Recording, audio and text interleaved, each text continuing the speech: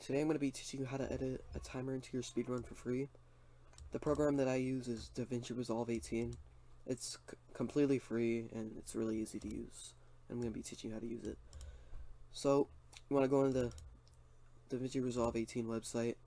You want to click free download for Windows, whatever PC you have, and it'll download it. Once you're in the program, it should say just create new project. So you can just create one, and you'll be right in here.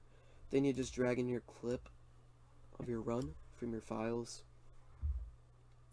Then you want to go to the first frame of your run. You can use your arrow keys to drag along. So the starting frame is right here. You want to drag in a text plus from the title section right here.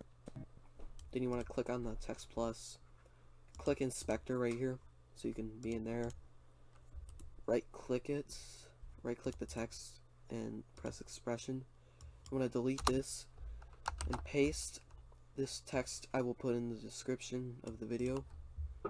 Then you hit enter and the timer should pop up. You can change the write on thing right here so it doesn't have to put in like the hours.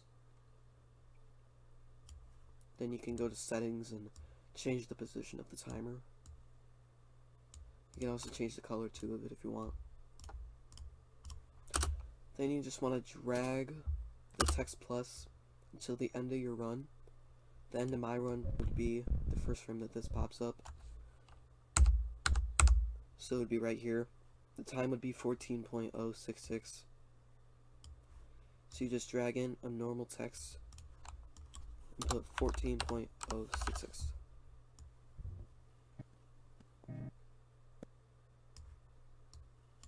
For other games, you might have to edit out loads. So if you want to edit out loads, then you could just click on the text plus, right click on this, press split, and then drag it until the end of the load is done. The time would stop right here and it would start back up right here. So yeah, that's pretty much it. I hope this helped out anyone. If you have any questions, let me know. See you guys.